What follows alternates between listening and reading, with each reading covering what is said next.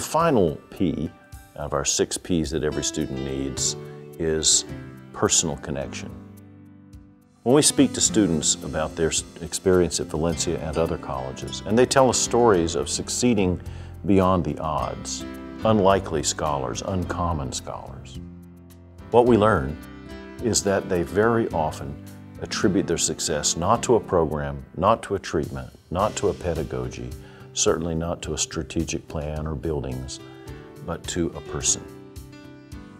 When I ask a student, why are you successful here? No one stands up and says, we've got great technology, our buildings are beautiful, our faculty have more advanced degrees than anybody else.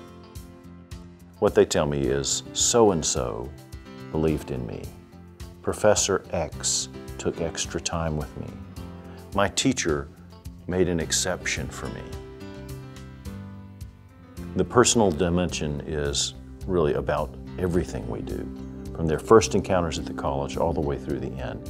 And all the other 5 Ps are mediated through people. This is the great challenge to all institutions in our time, to be able to provide services to people at scale, which is a remarkable thing, but to do it without depersonalizing them. Making it personal is the only way this works. Personal connections are such a huge part of what Valencia does. We recognize that if people are going to achieve their goals, their dreams, they can't do it alone. They need the help of others. Those others can be experts that have gone there to those places before. So those can be advisors or faculty members, but they can also find personal connections with students. I came in as a first-generation college student. I was a first-generation American. And so coming to school, my parents, English is their second language, had no idea how to navigate through the system. It was because of awesome staff members I met in housing, in admissions, and financial aid that definitely just took me under their wing and was like, if you don't know how to do it, that's fine. I will help you every step of the way. They didn't necessarily look like me. We weren't necessarily the same gender, and it didn't matter. It was about them seeing something in me that I couldn't see in myself. And I'm sure they did it for thousands of people. But for me, it just felt so special and so tailored. I was on the verge of dropping out. You know, I was like on the verge of just saying to myself, I'm not gonna make it. This one professor, Dr. Finn, I always have to give her praise and just thanks for her having to guide me along the way.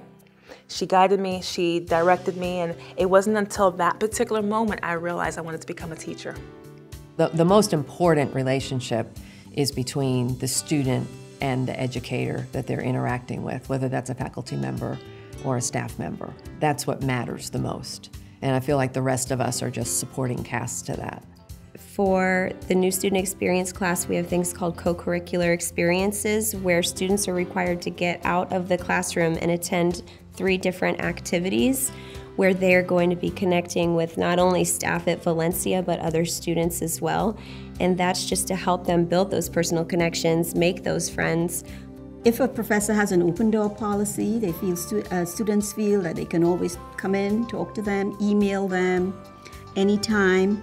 That gives a student a certain connection, you know, with the professor. And one of the initiatives I have the honor of supporting is our LINK initiative.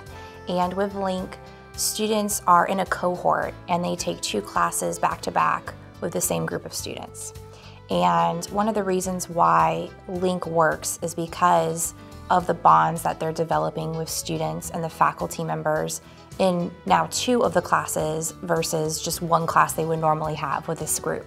I think Valencia does a great job of giving our students hands-on in the class, but there's only so much because it's in a classroom. But when you can get out into the real world, and that's just such a blessing. And the service learning is just key on so many aspects. So talk about personal connection. Oh my gosh, you know, they're connecting. Of course, they're working in teams with students on these projects, so they're working with other engineering students, but then they're also connecting with engineers in the field. A community of students, advisors, faculty, staff helping each other reach their goals. By nature, we're relational beings. We need to have connections with one another. It's what brings fun. It's what allows us to get through the rough spots in life. It's what keeps us going. So last summer, I was doing, my group advising sessions as I normally do after orientation. And this group was a particularly large group, so I wasn't really able to do the personal connection with as many students as I'd like. And I was just trying to get them through, the full process and registration and everything on time.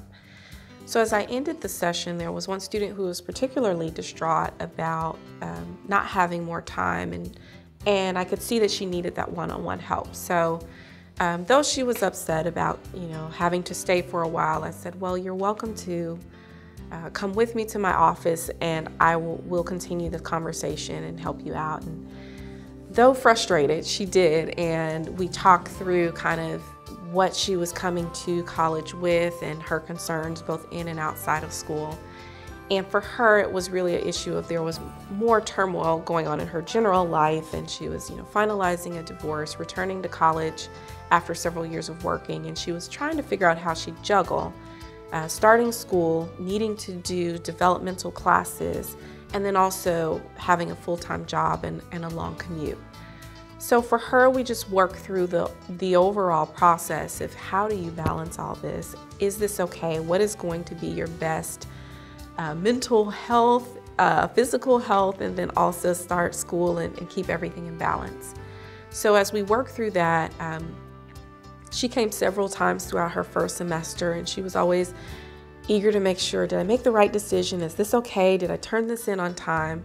But thankfully, her anxiety about it actually produced a great semester because she really focused on the classes. She really made sure she had everything in on time, and she checked in all the time.